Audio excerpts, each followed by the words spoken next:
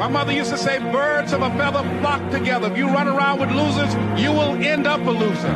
It's necessary that you get the losers out of your life. It's necessary that you get the energy drainers out of your life. People who don't want anything. People who are not striving. People who are not challenging themselves. People who aren't growing. People who have stopped dreaming.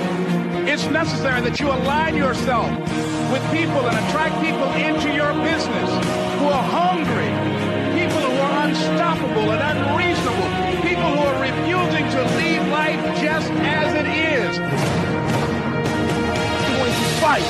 I'm going to work. I'm going to press toward.